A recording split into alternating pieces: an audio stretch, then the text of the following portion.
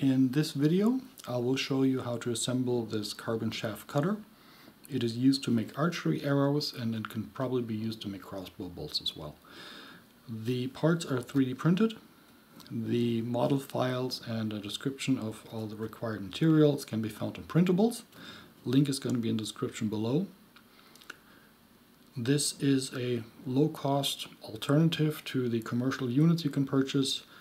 It's at least half the cost of the big units, and you have pretty much the same features. Simple diamond cutting wheel here, and attachment for your vacuum cleaner so you can remove the carbon dust. If you would like to know how to assemble this unit, just keep watching, and to find out more, please check in the description below. You'll find a link to the printables page. Let's start by assembling the cutting wheel housing. For that you need three 3x12 screws and the 2 halves. The way it's oriented is with the outlet for the vacuum attachment is towards the back, so it's facing away from you. And then the wheel just goes through here, and then just close the other side up. And then add the 3 screws. It doesn't matter which side you screw them in from. What I suggest is use the vacuum adapter. Add that now and make sure it just helps keep everything together. And then just add the screws.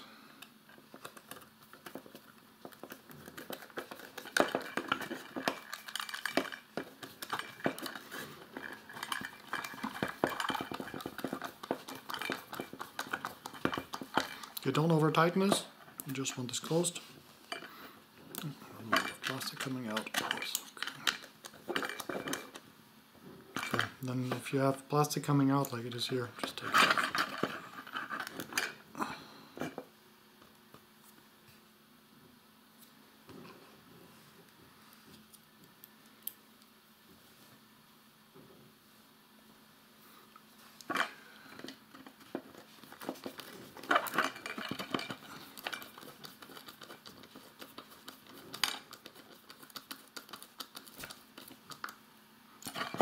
Okay, don't over tighten this, you just want this to stay together.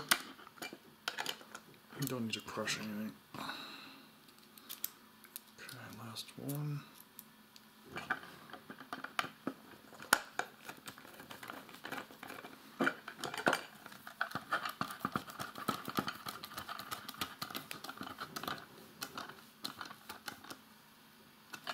You only need to add these 3 screws.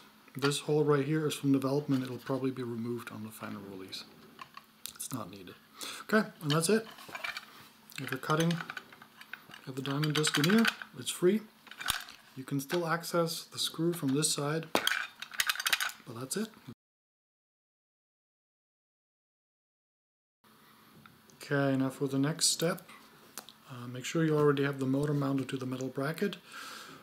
Having the chuck on at this point is not really necessary, but I would just assemble the whole thing. And you'll need the M3x25 screw. You also need a M3 washer and the flange nut, also an M3.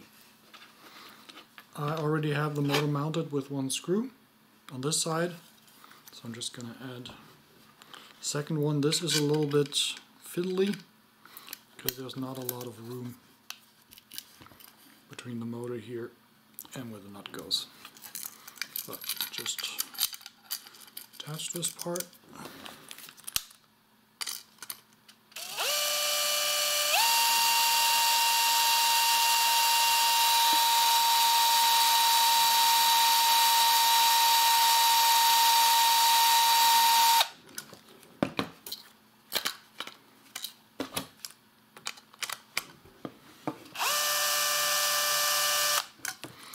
Since there's not a lot of room, the way I like to do it is screw the screw in so it just clears the metal mount of the motor. That will give you enough room to hold the flange nut in place on top of the screw.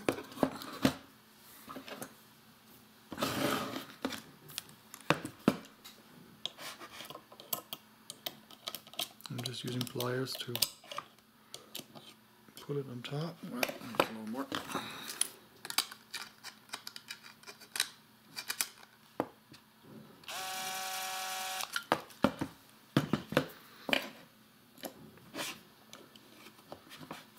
Also helps if you don't tighten all of the screws right away. You can just slide the motor over a little bit, gives you more room. Okay, it's on top now, and I should be able to.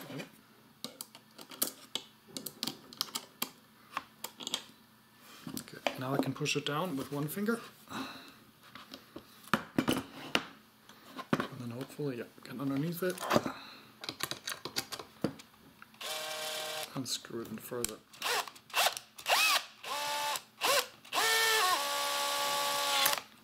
Okay.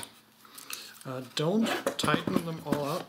You still want the motor to move because later on you need to align the housing and the cutting wheel with the motor.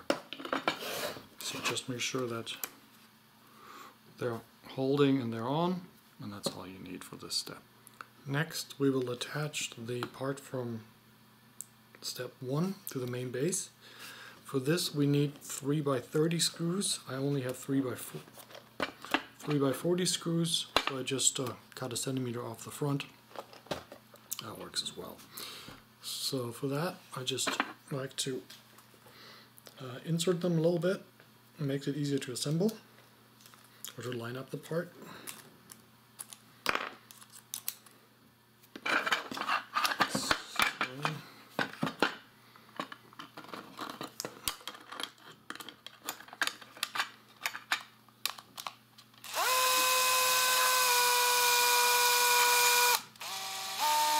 I'm just going to drive the screw in until the tip comes out.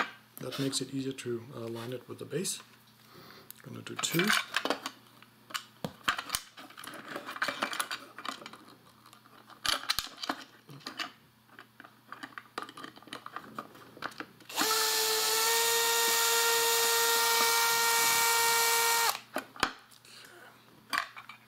We don't need the vacuum adapter anymore since we already have the 2 parts screwed together, so let me take this off. Now make sure your truck is open far enough for the axle to go in there. And just align the screws, or just put the part right on top of the 4 holes.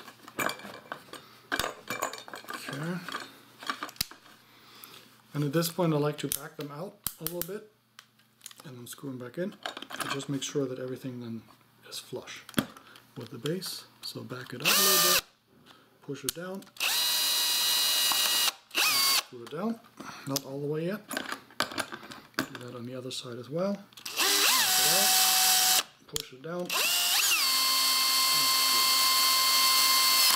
Okay, at this point, screw the 2 down.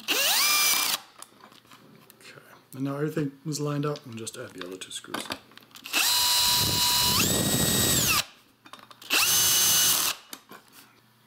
For the 2 slide brackets, you will need 2 4x30 screws. Same thing, general purpose or wood screws. Okay, and these go one on this side and the other one on the other side. Oh, turn it this way. One on this side and the other one on the other side.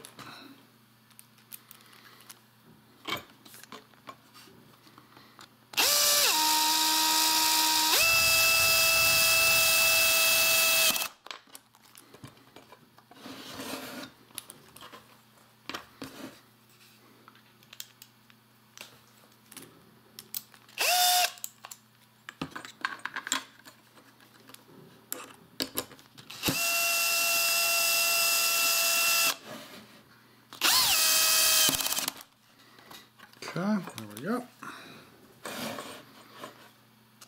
And that's the base assembled.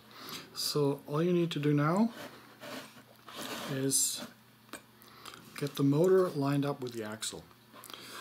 You want the axle to be as center as possible in the hole here, but as long as it doesn't touch, it's not that important. Make sure that the diamond cutting disc line is centered, which is the line, the parting line of the two halves. So align it. A little difficult on video here. Now I can see us better. Yeah. Align it, that is pretty much that it looks pretty much like that. And then make sure, and that's why you shouldn't tighten the motor mount right away in the beginning, because this may need to be adjusted slightly depending on the angle. So this I'm not going to show you in video, because this you just need to do it by yourself. Slide the motor over a little bit to the left or right until you have this centered. I'm going to do this right now. This may take a few minutes. Take your time, because that ensures that you get a straight cut when you put your arrow through. Okay, once you have this mounted and closed, the chuck closed, just make sure that you don't hear any rubbing sound when you spin it. The diamond cutting disc, it's a cheap Chinese disc, so if you look in here and if you spin it, it's not going to be perfectly straight. There's going to be a little bit of wobble in there, but when you're cutting the arrows, it really doesn't make a difference. Because when you hold them in place, you always cut at the side that's furthest towards the arrow end, and then it's still going to be a straight cut.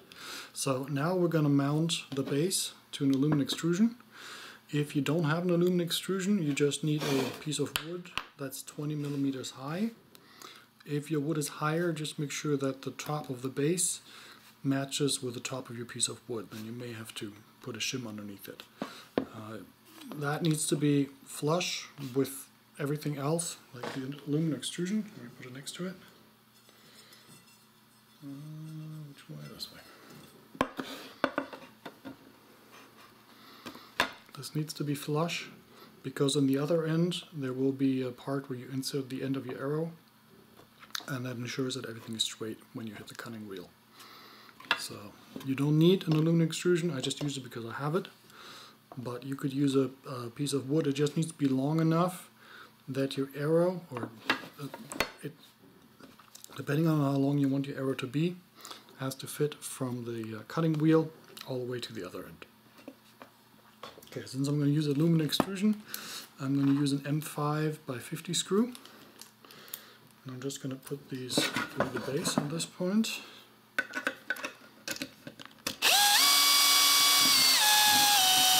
There we go.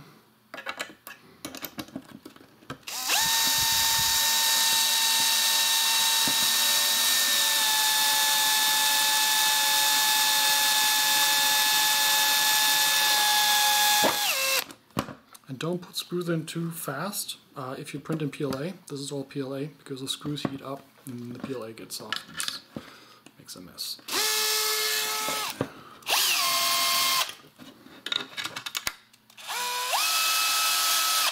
Okay, they're far enough out that I can attach my aluminum extrusion nuts now.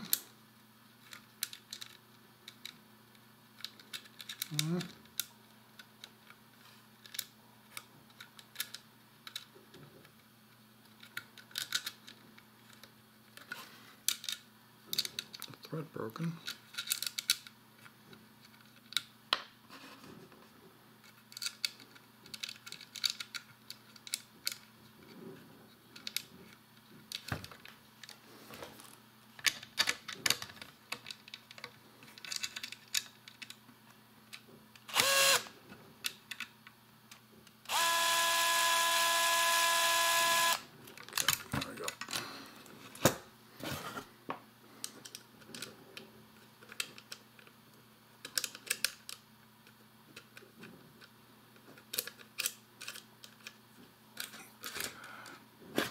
Okay, and now I've just slide it onto the aluminum extrusion.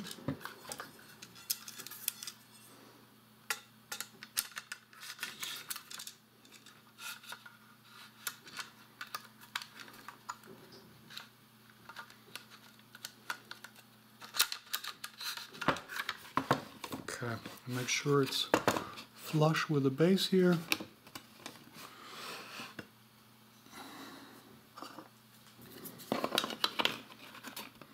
It doesn't have to be perfect, but just make sure it's flush and then tighten the screws.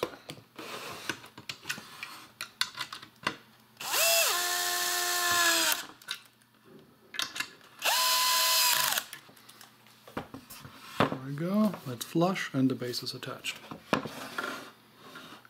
Okay, now we're almost done. Now we will connect the speed controller. First, take the power box and attach it with two M5x9 screws to the aluminum extrusion. The distance between the motor and the box, it just depends how long the wires are.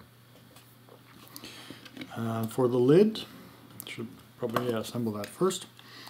You need two female banana connectors. The speed controller knob comes with the board, and then you should also get a power switch. You don't really need this. If you're okay with just unplugging the unit, I prefer to use a power switch. The way this is wired, if you use the switch, we go from the red, from the positive, go to one of the connectors on the switch, and then the other, this one here on top, and then the other lead will then later connect to the speed controller. And the other way, then the negative connector here, and it's just a wire that will also connect to the speed controller. And then this is already comes pre-assembled, and this just plugs right onto the board. Okay, so let's get this in here. And one thing you really should pay attention to is the polarity. Of course, especially for the power supply input, but also the output for the motor. The chuck is specified to only turn in one direction, and that works when the polarity of the motor is correct. You have a little red dot back here, so that's your positive side. If it spins the other way, the chuck will probably come loose during operation, so make sure this you connect it the right way. So on mine, it's negative, positive, and the same for the power supply, negative and positive.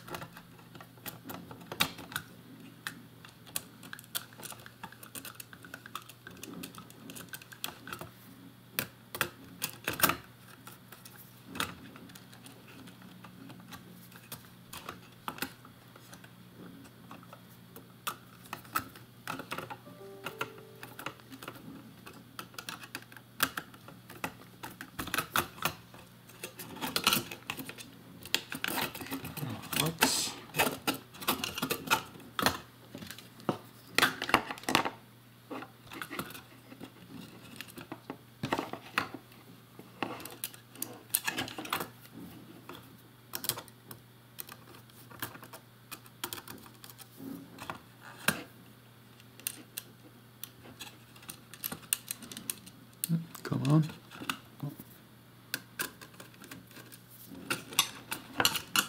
Yeah.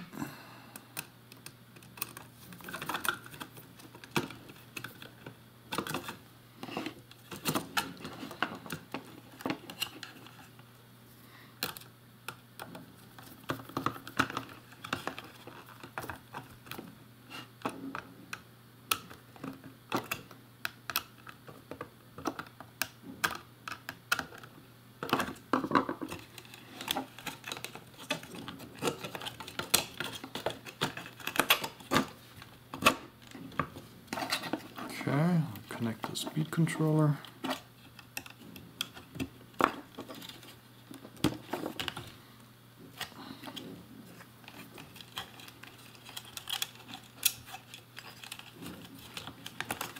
All the wires in here, make sure you don't pinch anything. The lid is designed for M3x12 wood screws. Just goes through here. Need two of these.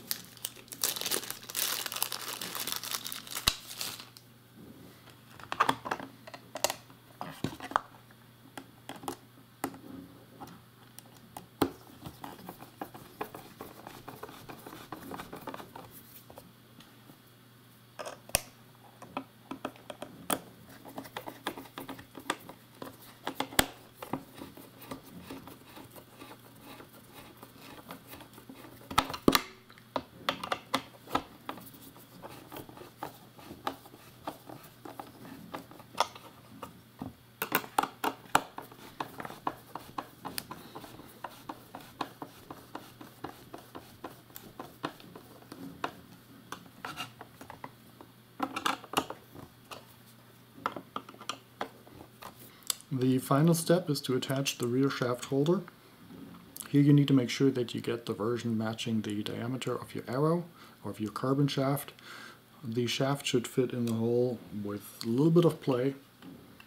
So it goes in, you can rotate it easily, but it doesn't have much play. And if we compare this with the 4.2 diameter arrow shaft, it's too much play. Just make sure you get the right version. Installing them is easy. It's just an M5 by 9 screw. You have your nut for the aluminum extrusion. Just slides on top. And then don't tighten it all the way yet. Still want to make sure it slides. And then you should measure the distance from the diamond cutting wheel all the way back and then make markings for your arrow length. So I have 28 inches, 28.5, 29, 29.5, and 30. I use 30 for my arrows. And the way I do it is I just line up the rear. Since I only make arrows for myself, I don't have to change this. And that is it. Let me connect the power, and then I'll show you. Oh yeah, and this part right here. Let me see. Yeah, it is. This part right here. This is the cutting guide. This just slides in. Turn this around.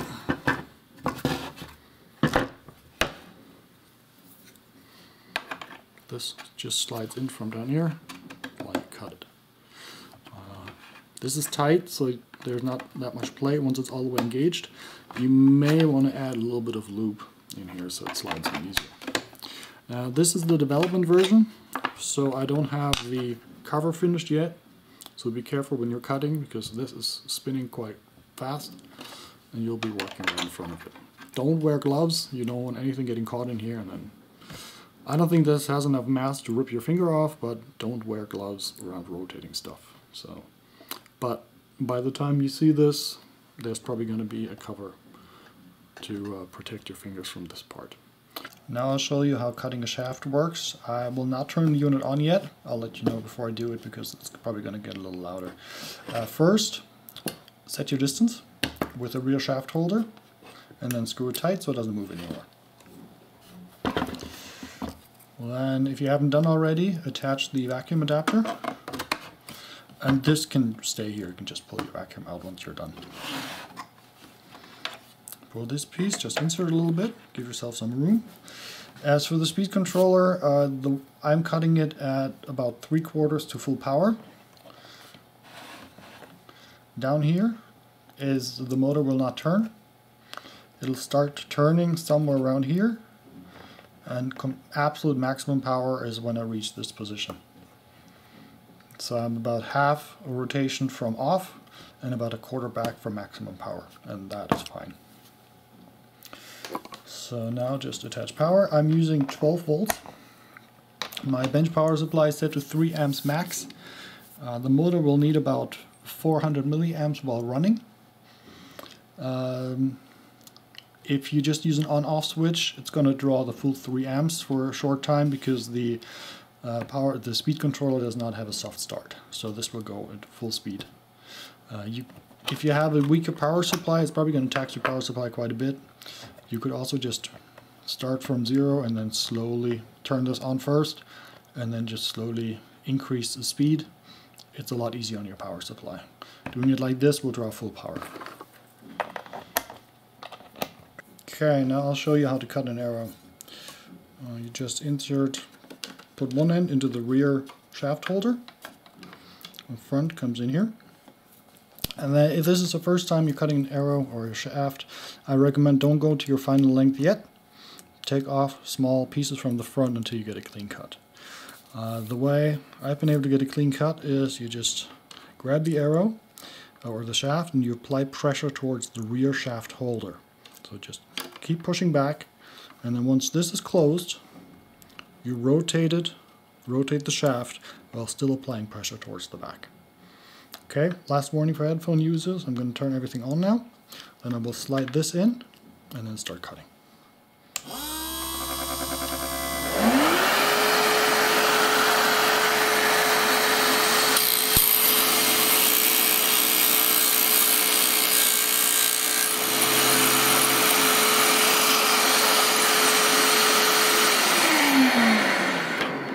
That is it. Remove the shaft, and then what I like to do is suck out any remaining dust that might be in here.